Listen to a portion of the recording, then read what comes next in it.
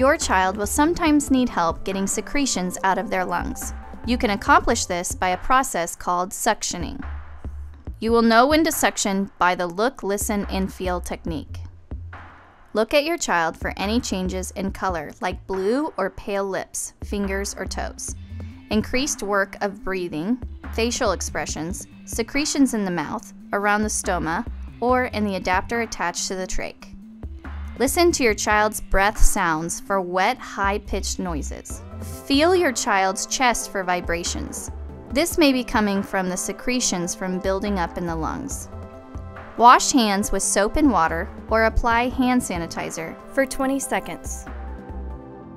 You will need a suction catheter, suction machine, gloves, or clean hands, and saline. When choosing an inline suction catheter size, choose the largest catheter that fits inside the trach. This allows maximum clearance of the secretions. Use of an inline suction catheter allows your child to be suctioned without being disconnected from the ventilator. The clear plastic sleeve protects the catheter from contamination. Turn the suction machine on and check for safe suction pressure.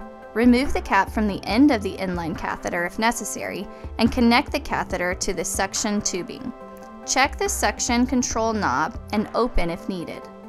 Use one hand to stabilize the inline suction catheter at the hub of the trach.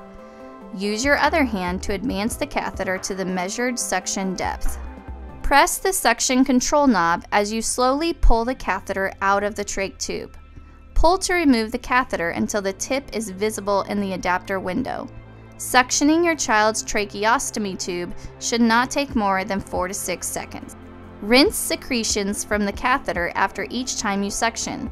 Do so by attaching a saline vial to the short tubing on the catheter and then pressing the suction control knob, gently squeezing small amounts of normal saline into the catheter. Repeat suctioning steps as needed, allowing 30 seconds for your child to catch his or her breath between each suctioning. Call your doctor if secretions are thick yellow-green, foul-smelling, blood-tinged lasting longer than 24 hours, or becoming worse.